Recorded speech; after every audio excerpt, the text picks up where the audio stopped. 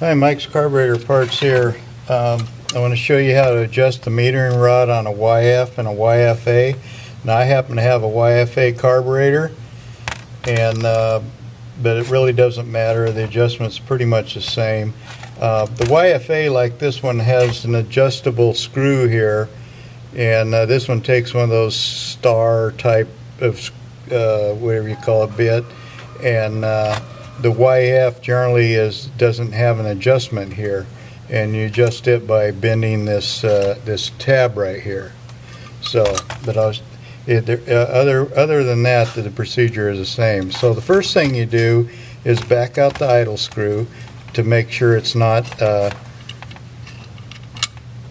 holding your throttle valve open. See, the throttle valve needs to be closed. Okay.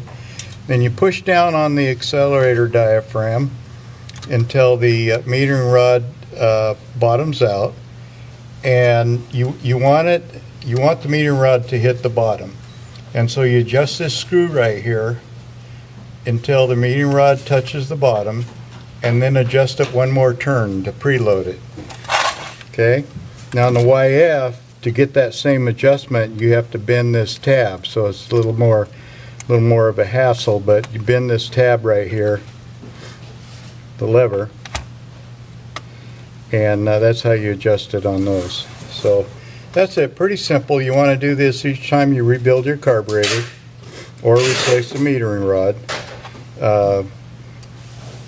although their metering rods are almost non-existent nowadays, but at any rate, that's when you do it. Okay? I appreciate you watching.